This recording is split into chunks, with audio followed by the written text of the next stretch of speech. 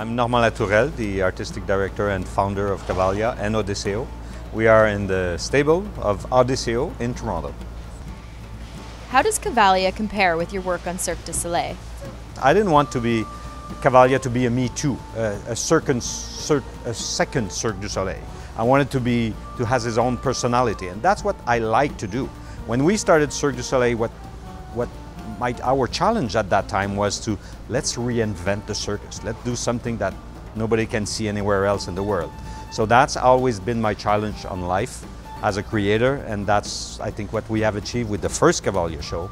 And moving to Odysseo, again, you will not recognize a Cavalia in Odysseo. You will understand the philosophy of well-being of the horse and all that. You understand that, but that's it. Other than that, the performance itself is just mind-blowing. It's just so different, and that's what I like. I can tell today because I see the reaction of the public, and I think we have achieved something grandiose.